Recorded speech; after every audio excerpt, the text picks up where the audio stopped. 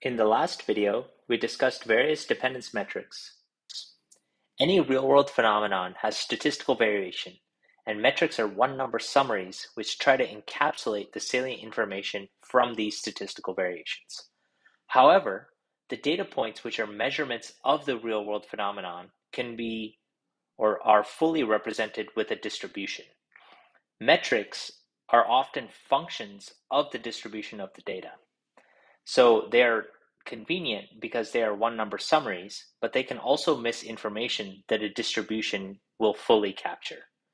For example, suppose we have the following data set here that's represented with the blue line. The blue line shows or is a kernel density estimate of the distribution of data.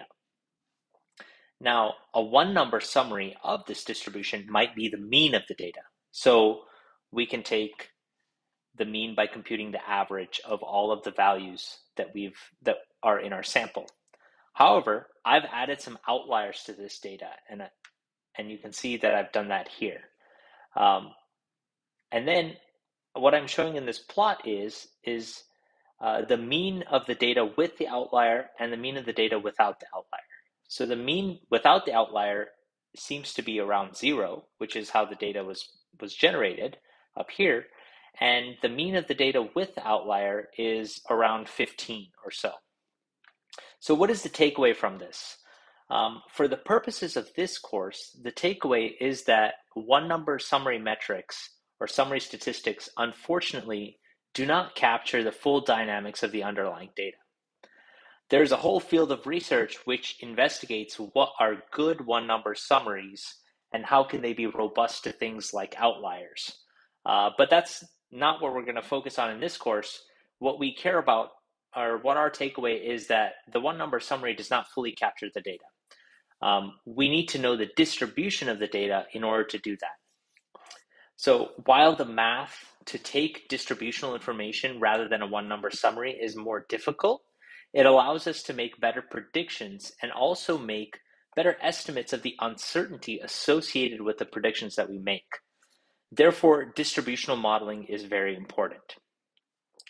Distributions can be one-dimensional, and in that case, they are called univariate distributions, or they can be multidimensional, and in that case, they're called multivariate.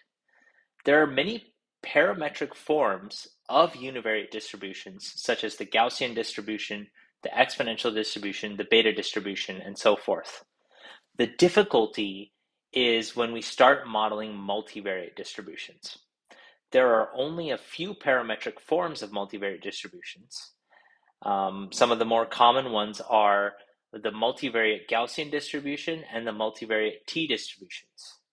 And while they are pretty flexible, they unfortunately cannot capture a lot of real-world dynamics. Secondly, these distributions are not flexible in two specific ways. So let's explore what those ways are.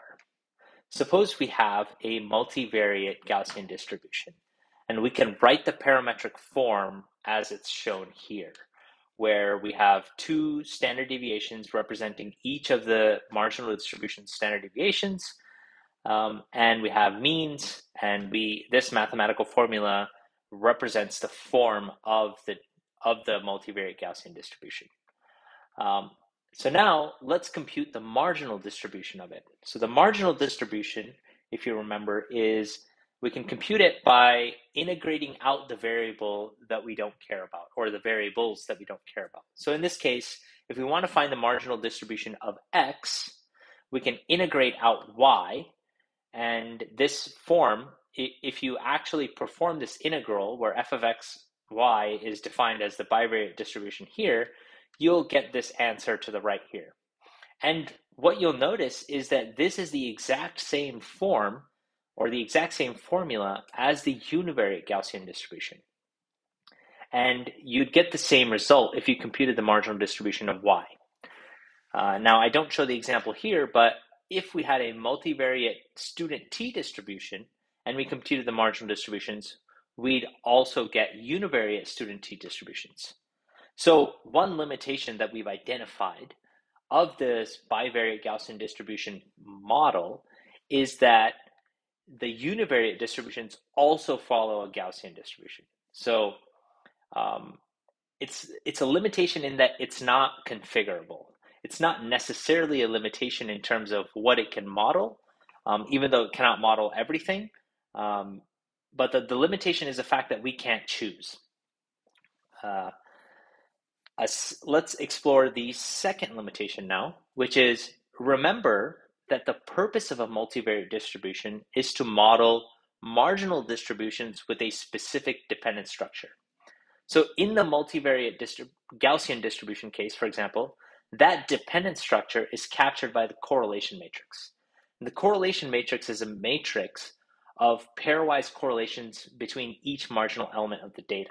So in this case, in this bivariate case, the correlation matrix would be a matrix with the correlation of x and y. And in the previous videos, I've already explained some of the limitations of the correlation coefficient. Remember that correlation only measures a linear dependence and cannot capture nonlinear dynamics. So now we see a second limitation in the traditional parametric kind of multivariate distribution formed, in this case, the Gaussian distribution, which is that second limitation is that the dependence structure is predefined and unchangeable.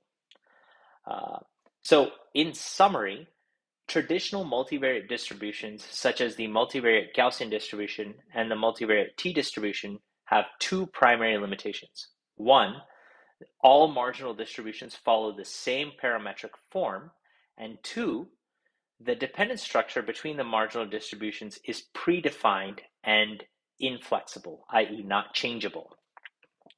So what if we could combine various marginal distributions with a predefined dependent structure of our choosing? For example, what if we could combine a beta distribution and an exponential distribution with tail dependence?